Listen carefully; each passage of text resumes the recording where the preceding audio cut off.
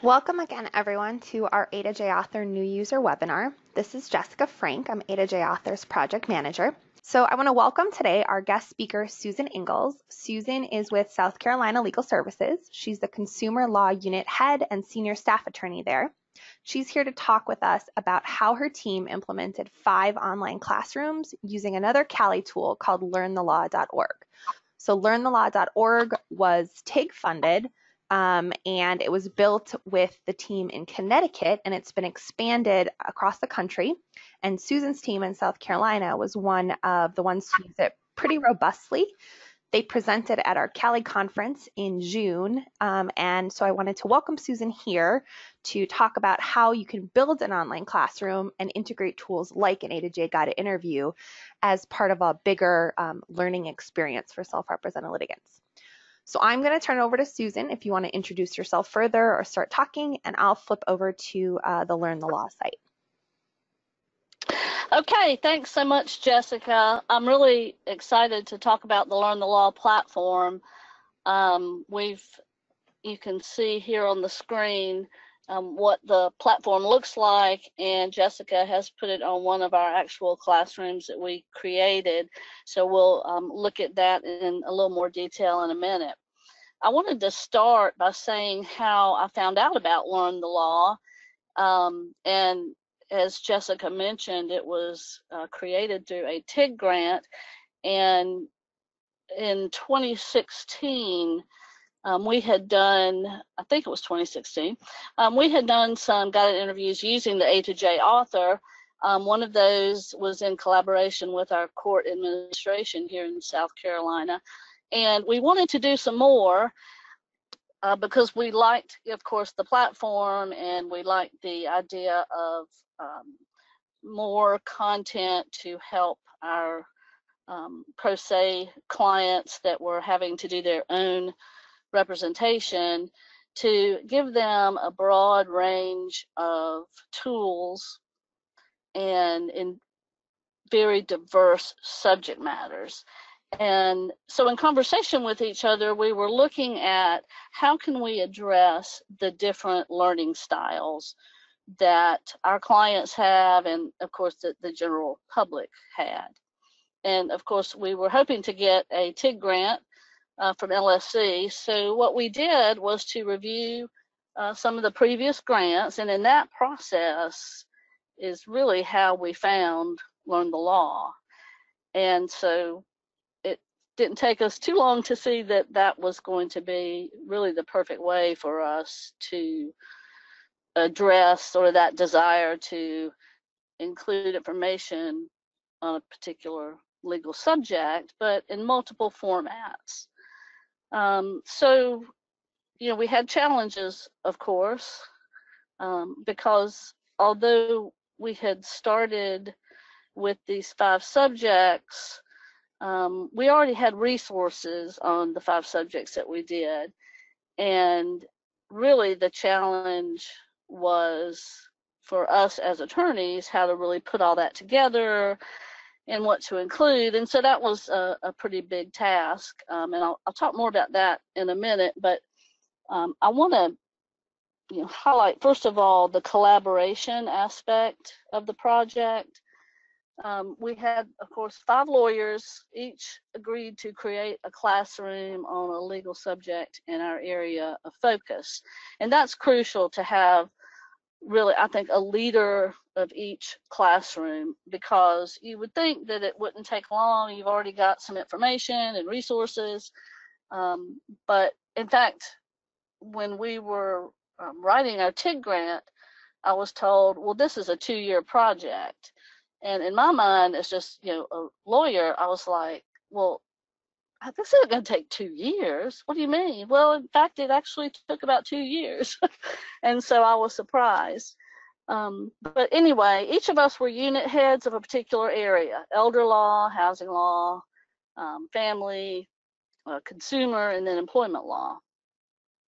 And, as far as collaboration, it was so important. The team approach so crucial, because we as attorneys, this is going to be a project that's in addition to the work we're already doing and our regular caseloads that we had. So we each gathered a team of our own. We had, of course, our unit members to help us, and all of us had at least one judge or former judge on our team that had the expertise in that area. And we had one or more private lawyers. We had a pre-law group at one of our universities. So we had college students from there helping with just creation of materials and working with the uploading to the classroom. And then, of course, we had law students. And actually, in some cases, we even had a media colleague or two.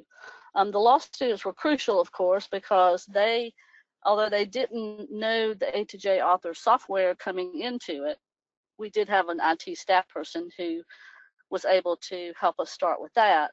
But the law students learned the program, and so they were really crucial, because that gave us as lawyers, although I was trying to start to learn the A2J author, it was nice to have someone who I could collaborate with, and they could really do all of that part. And as law students, the added benefit was that they learned that area of the law that they were working on. So, all of these people brought something to the process. And I will say that although we each had a team and we were an overall team under the grant, it was a lot of individual work for each of the people who were on the team.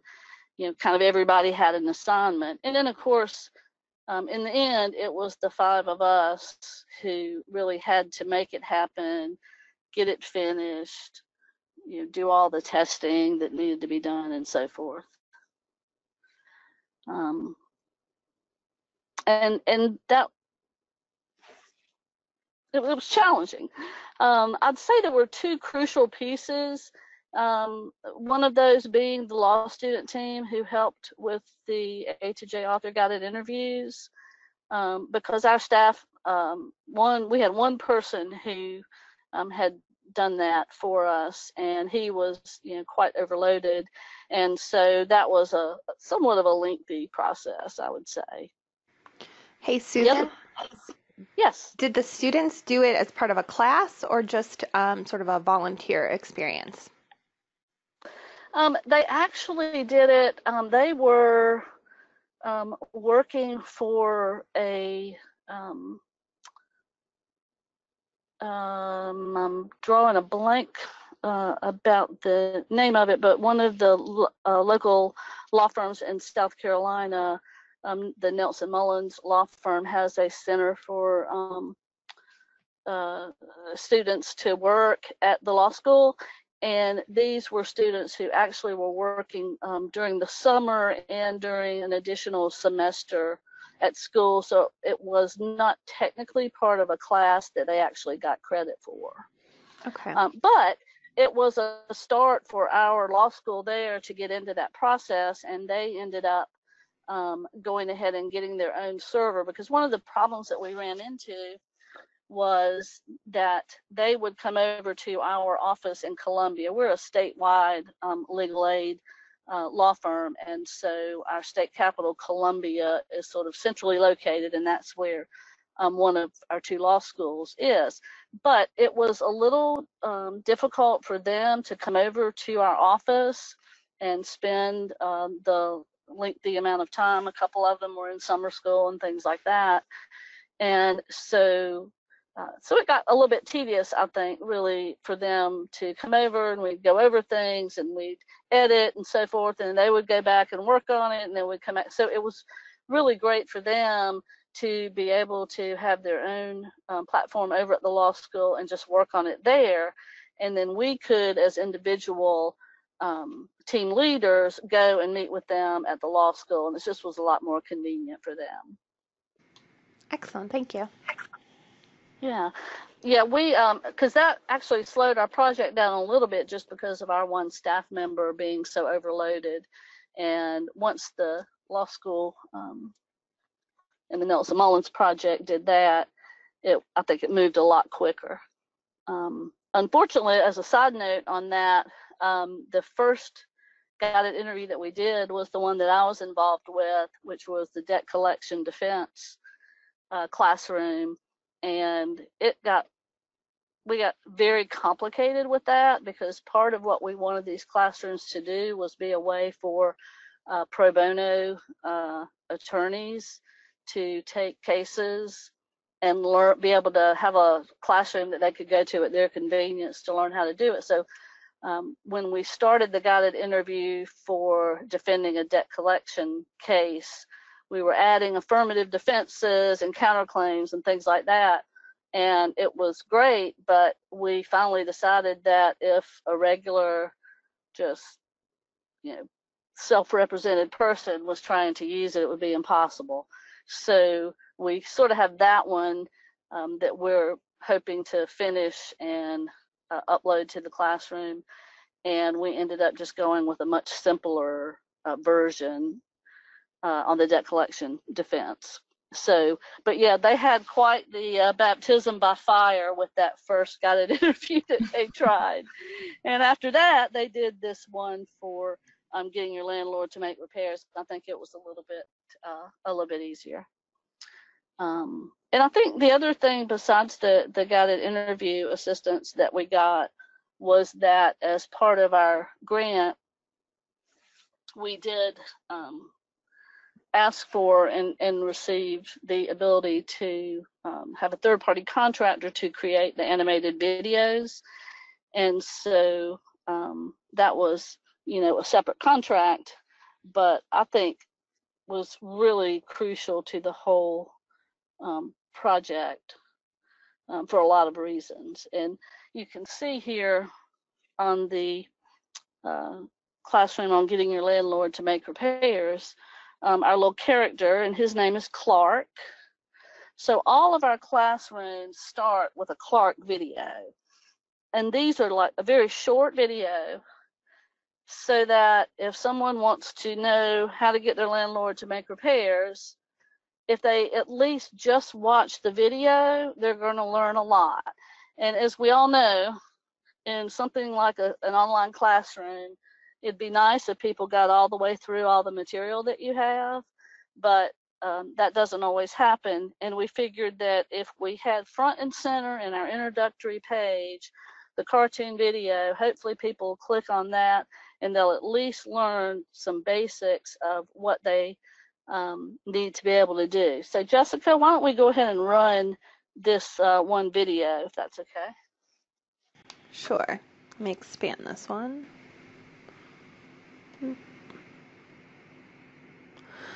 Let me see about the audio. Yeah, let's see. Sorry, 1 second. Let me start it over again. Sorry about that. Yeah. Yeah, of course, there's the obligatory disclaimer. I think it's not playing because of the you have a right there we go. disclaimer. There you go. When you rent a home in South Carolina, your landlord has an obligation to keep that home safe and healthy. This is sometimes called the warranty of habitability. This means that there can be no threats to health and safety or other serious problems with the home. There must be access to essential services like water and heating and important appliances. Examples of unsafe or unhealthy conditions include no heat or hot water, leaky plumbing, mold, pests, missing door locks, and electrical problems. If your house is unsafe or unhealthy because of a condition like this, your landlord has to fix it. It's the law. First of all, as long as you are living in the home, it's best to keep paying rent. If you withhold rent, your landlord may file for eviction. You will then have to raise the issues of repairs while defending an eviction case. Step 1. Notify the landlord. Send a polite and clearly written letter to your landlord asking for repairs. Include a list of all of the repairs needed, when the damage occurred, and a reasonable deadline to make the repairs. Usually, it's best to give your landlord at least 14 days. Your letter also needs to say what you're going to do if repairs aren't made, so you'll need to make this decision now. You have two options. If you want to leave, you have this option if the problems with your home materially affect health and safety. They can't be minor problems. You also should have given your landlord written notice of the problems and at least 14 days to fix them. It's best to send any letter certified mail or send it with your rent check so you have proof the landlord received it. Be sure to keep a copy. You can create a letter using a tool on SCLS's website. If you want to stay and try to make your landlord fix your home, you can file a lawsuit asking the court to order your landlord to make repairs and possibly to award you damages. You can do this with or without a lawyer. You can create papers to file in court using a tool on SCLS's website. Step 2. Evidence. You need to make a record of the problems with your home. The best way to do this is to take lots of pictures. Make sure that you document all of the problems and that there is plenty of light to see the problems clearly.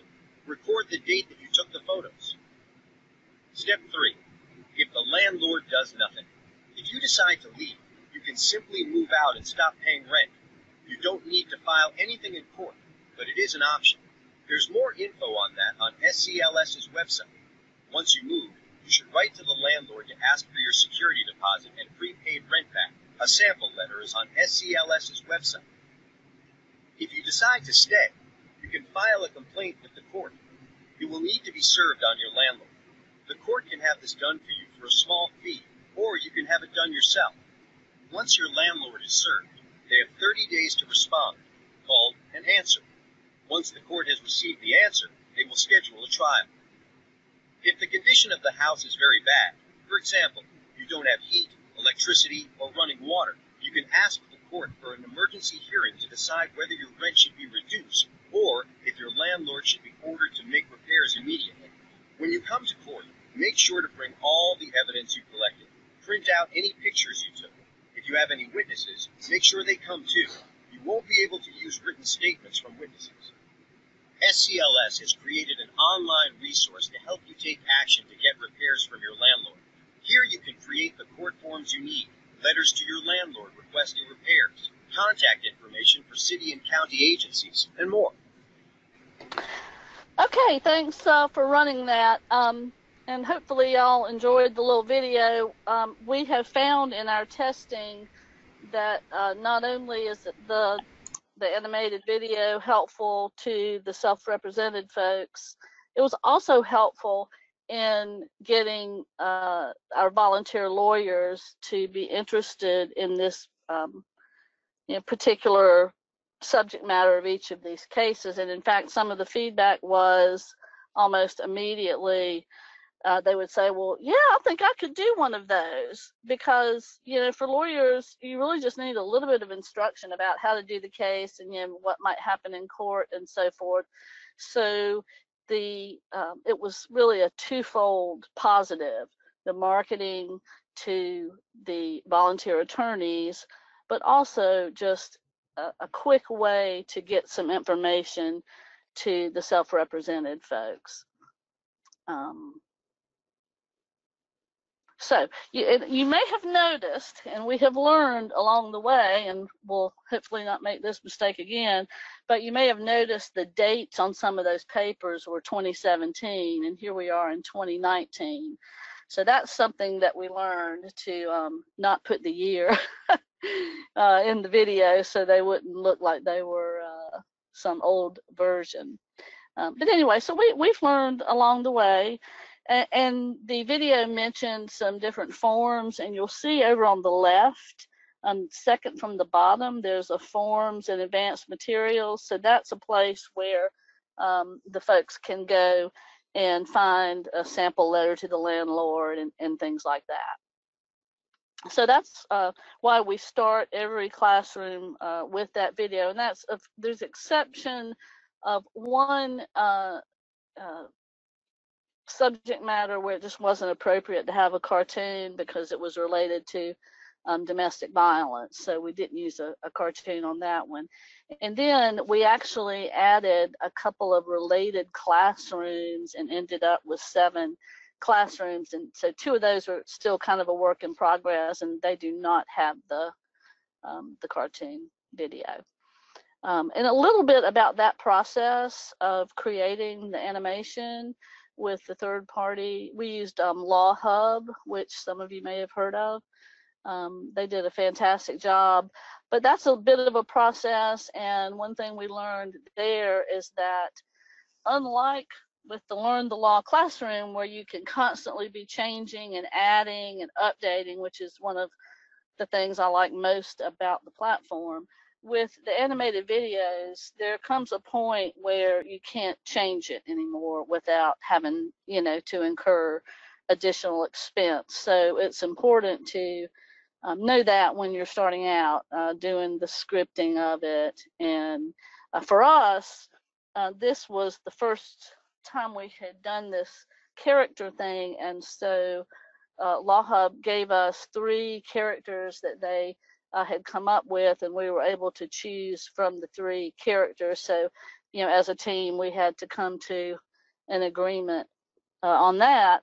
And then, of course, we had to give him a name. And so that's where all worked out pretty good. It is not a gender neutral character technically, I suppose, but it's working out just fine for us on that in that regard.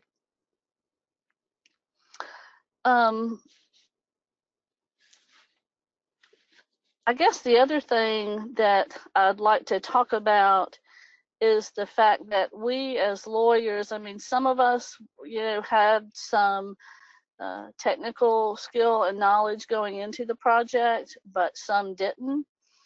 And I can definitely say that even your low-tech lawyers that you're working with, they can do this, Learn the Law platform, or at least they can contribute to it in some ways. It's not at all hard to upload material to it.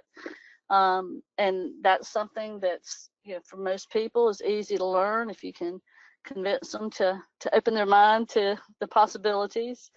And,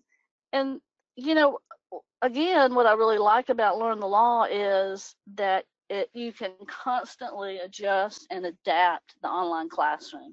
Unlike with the the animated video, which once you have completed that, you can't really go back and change it without having the cost to really do it all over again. With this classroom, you can take a whole section out and replace it. And we actually had that experience with our classroom on guardianship, because in South Carolina, our guardianship law change was completely revamped, and that went into effect in December of last year, and we launched these classrooms in the spring of this year. And so we knew that was coming. We didn't early on know exactly what was going to happen with it, because that is a process when you have a whole section of your law that's changing. So we had to be ready for that and adapt to it. And in fact, I think one of the videos in that classroom we had to just completely redo, but it's not that hard to do, to just stick it right back in the classroom and have your most current information. And also you can just add things along the way, not necessarily substituting and updating, but add something new that you may have on a particular subject matter.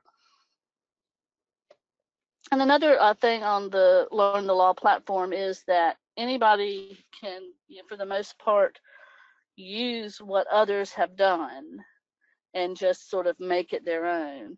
And I think that's a nice feature as well. So I think that's about all I have on sort of the process of it.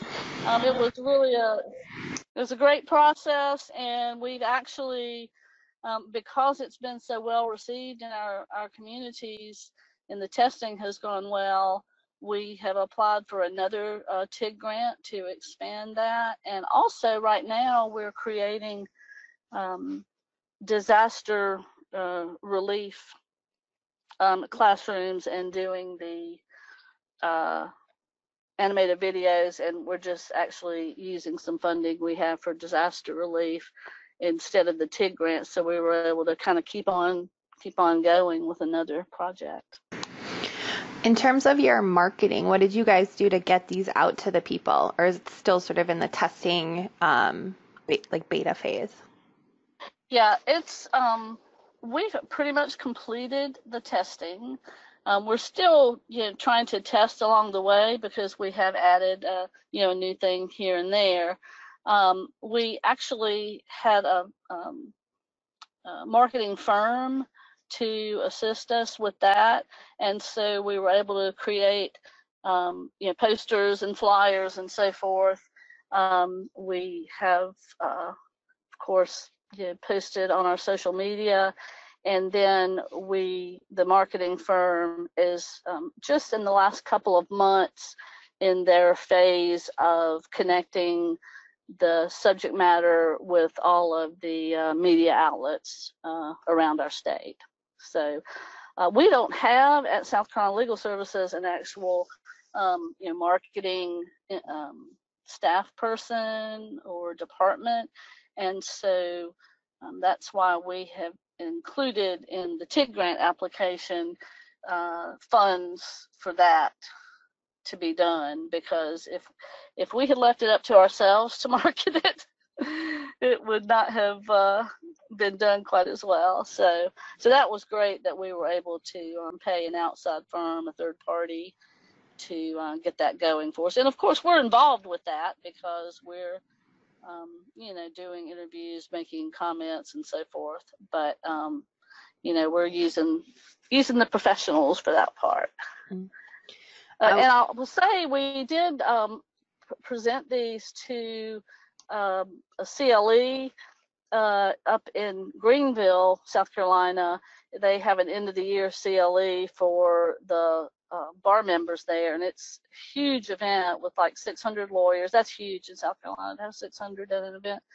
And so I was able to do a presentation there, and it was very well received, and is now connected with the pro bono website of a newly formed foundation, pro bono foundation with the Greenville County Bar. So it's been very well received. Thank you. We have a question from the audience about Law Hub. Do you have the URL for that one, or do you know their website? Otherwise, I can do a quick Google search. I think you can do a Google search, or you can just email me. I may have that. It's Adam Stofsky is his name that's in charge of that. Okay. Let me just. I can. I don't know that he. Oh, I'm sorry. It's the lawhub.net is the original email or website I had for them. I don't know if that's still correct or not. But they're terrific, and so. Okay, I'll put your email on the last slide, and if anyone has questions, you can email Susan for that contact after. Thank you.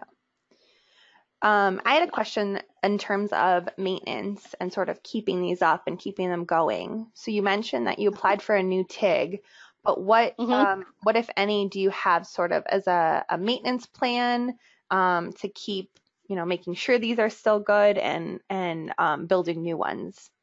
Is it just sort of just like with additional funding?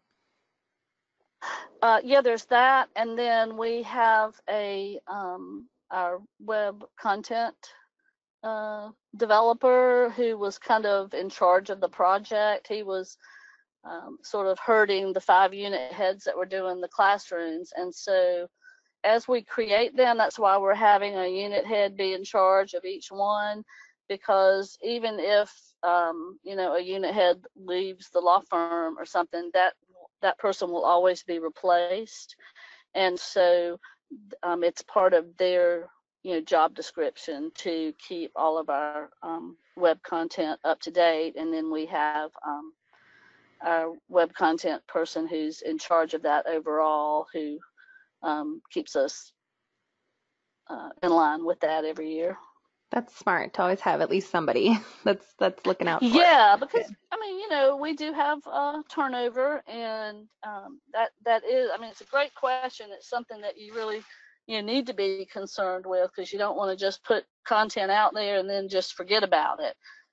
It's important to keep it up to date, and again, that's why I love this Learn the Law platform, because it's very easy for someone like me, who's busy with a caseload and other work and other projects, to go and look at it and and update it or change it. And I even, at one presentation that I did, somebody pointed out to me like a misspelling of a word. You think you've got everything looked over again and again and edited, and I still had someone find one little misspelling of a word, which was great because I was able to just go right in and change it. So it's very, very user friendly in that way.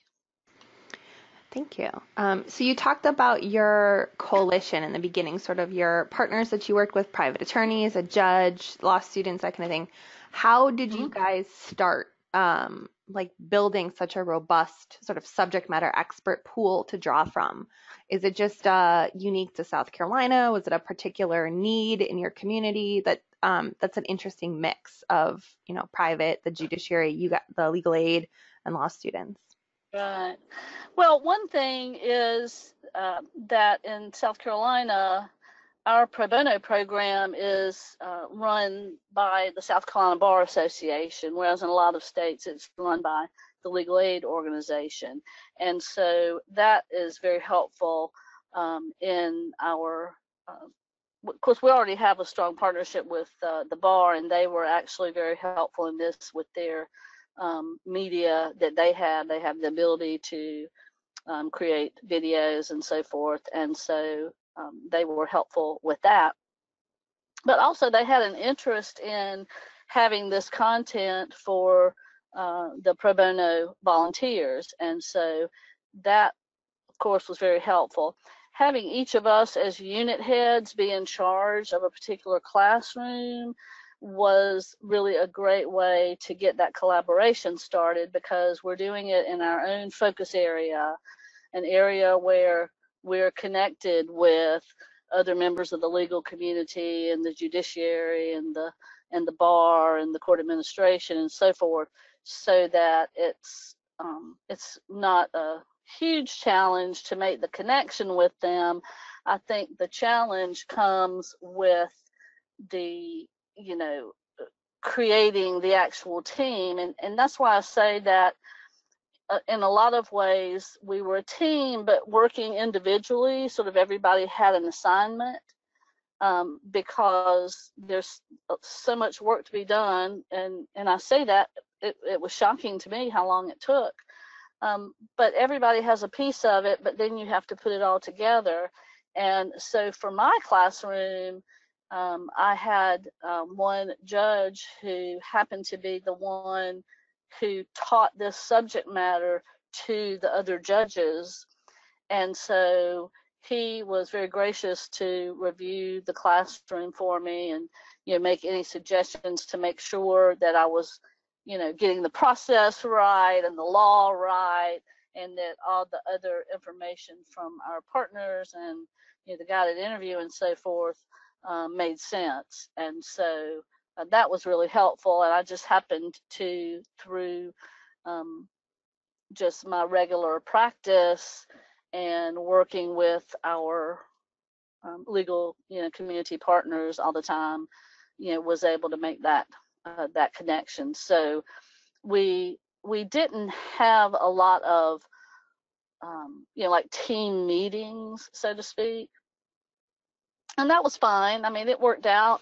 Everybody's busy, and it's hard to get people together for meetings, and it worked out very well for people to work on individual assignments that was sort of within their wheelhouse. Did you use any special tools since you didn't have sort of the in-person, everybody working around a table? Like, did you use Google Docs or just email and phone calls kind of thing to get everything coordinated? Yeah, I think, of course, since we started this process, our our ability to have virtual meetings and, meetings with other collaborators on Skype and things like that, where we can actually see each other and all that, has vastly improved. And so when we started out, it was mostly conference call, emails, and that sort of thing. And then as a team of us 5 unit heads, because it was a TIG grant and we had reporting to do and decisions to be made on things like the third-party contractors and that sort of thing, we had some in-person meetings, and each of us had some in-person meetings with our team and or team members. But as an overall team of the team leaders, I would say we had a meeting maybe in person probably like 2 times a year, and the rest were by phone. Because we were doing a lot of filming of videos and things like that as well. Thank you. Are there any questions from the audience? If you have questions, you can put them into the question or the chat panel, and I'll read them out to Susan, or you can raise your hand and I'll unmute you. Let's see if we got it. And then if not, or there aren't, or Susan's done a really good job of covering sort of the learn the law experience and explaining how it's really successful in South Carolina. So thank you, Susan, for joining us.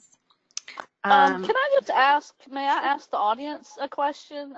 Yeah, feel free. Just curious if anybody has any input on this, because one of the things that we did in the classroom, we got together and made some courtroom videos, kind of some courtroom scenes, like here's what a typical case looks like. And it was not cartoon, it was with real people and like a real judge, sitting up on the bench and that sort of thing. And what we want to do next is to make that more of a multiple camera angle, virtual reality type of courtroom experience. And I'm just wondering if anyone out there has done anything like that, and if you have any thoughts on that kind of a process. While we're waiting for anyone to pop up and offer any insight, I think I've heard of law schools doing that in terms of like training for moot court or trial advocacy, sort of giving people a more robust virtual reality experience of what it's like to be in front of the judge.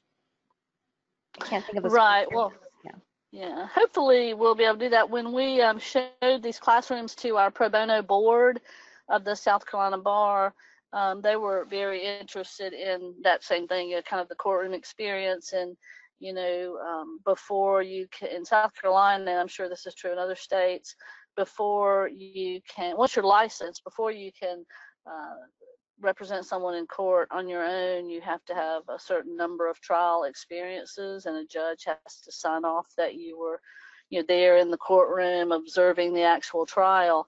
And we've gone more and more towards being able to do some of that with just like an online experience, but they haven't gone totally that way.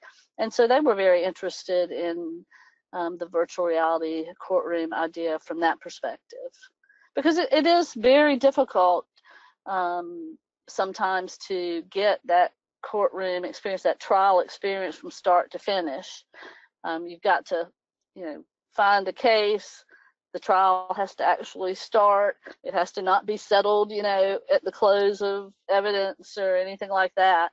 And so it can be kind of difficult to get. So we're hoping that this might be something that can be helpful in the future in that regard. I think TNT is running all the Law and Orders if people want to just watch those from start to finish. Soup to nuts. You can watch, all 30 years of Law and Order. We did get a comment from Andrea in Virginia. She said that they haven't done anything like that yet, but it sounds like a great idea. So. Okay. All right. No other feedback. I guess you're on the cutting edge there of video technology. Well, we'll see. Well, again, thank you, Susan, for presenting for us today. And if anyone has questions, here's your last chance to put them in the question panel or the chat panel. And our emails are on the screen. Our next webinar is the first Thursday in September, September 5th, 2019. I see we have a couple of new people on. So if you're interested, we run a webinar. Sometimes we have guest speakers like this, and most of the time it's sort of learning about A2J author, a specific topic, usually 15 to 30 minutes long, and the videos are recorded and put up on our YouTube channel. So I'll get to work editing and posting this video this week. And if you have colleagues that might be interested in this, you can email me for the link to the YouTube channel, or just keep an eye on our YouTube channel, which is youtube.com/A2J author, and I will post this video shortly. So thank you all for attending. Hey, Jessica, thanks so much for having me, and I do invite any of the attendees, feel free to call me or email me if you want to talk more about this type of project. Be glad to share. Thank you. All right, well, thank you all for attending, and hopefully I'll see you next month. Have a great weekend.